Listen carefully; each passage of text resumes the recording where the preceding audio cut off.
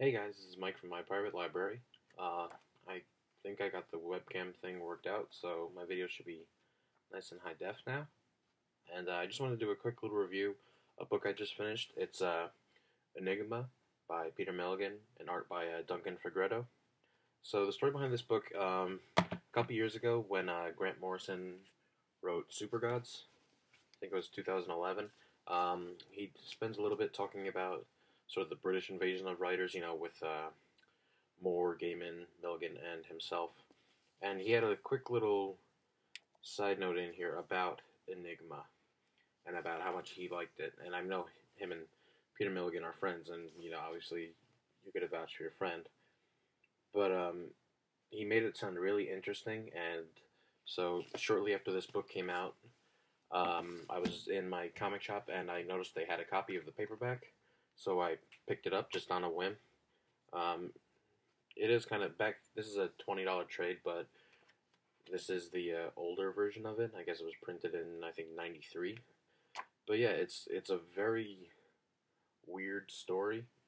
Basic plotline is you have this guy named Michael Smith who's kind of living his unfulfilled life out in California, or I don't think it explicitly says California, but it's kind of assumed.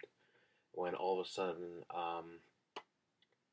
the, his childhood, like imaginary friend, who was based on this comic book character called the Enigma, apparently comes to life and starts beating up villains from comic books who were in these Enigma comics when he was a kid, and it really affects him in a weird way. Like he starts, doubting his sanity. He meets the creator of the Enigma comics, and it's just this whole weird existential and sexual exploration. He goes through kind of a sexual reawakening, which is interesting. I honestly can't say I've read anything else like that. And yeah, typical British weirdness, but actually very good. Um, I know they just re-released this in a new paperback, or it might even be a hardcover. I think it just came out a couple weeks ago. So yeah, if you're into, I don't even know how to describe it. I really don't. You have this guy who meets his childhood imaginary friend who's real and is extremely weird. He's alien-like, but he has these powers that are basically godlike. I mean, Morrison in Supergods, he says it perfectly. He describes the Enigma as Doctor Manhattan from Watchmen, except with none of his humanity. Really, he's completely alien, and he came from like a backwoods hick town. So that's the powers that this guy has, and that's what he's putting out in the world. And so he's a hero by definition, but other than that, he's not really a human hero. He doesn't really care about humanity, and that's where Michael Smith kind of comes in, grounding him a little. So it's interesting.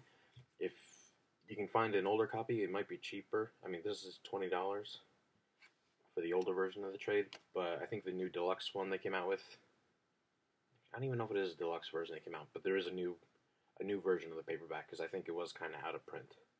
So yeah, really weird, really interesting. I think at least worth picking up and checking out. Like I said, if you're a fan of Morrison, Morrison vouches for it, and he praises it on high. He does the introduction to the book, so obviously if you're a fan of the kind of weirdness that Grant Morrison puts out, I think you're going to be a fan of this kind of weirdness. And the art is very good. I think the only other thing I've had with Duncan Fegredo was when he was with Grant Morrison on Kid Eternity, but I think with Kid Eternity he was doing paints. That was his art style. Now this one he's doing pencils. So, it's, you know, typical weird art. Oh, and I think he actually does the covers might actually be him in paint. But, it's kind of a nice little, maybe get a nice shot of the Enigma, but it's very bizarre, and it goes along with the bizarreness of the story itself. Um, yeah, bizarre is the word to describe this book, but it's a good kind of bizarre, and when it comes to the end, that's not the Enigma. That's one of the bad guys called the Truth. But yeah, I think worth checking out if you're a fan of the weird. And it may not be a huge, it might not have a huge place in comics history as far as I know, but it is interesting and worth picking up if you can find it, which should be easy now that they have the new version out.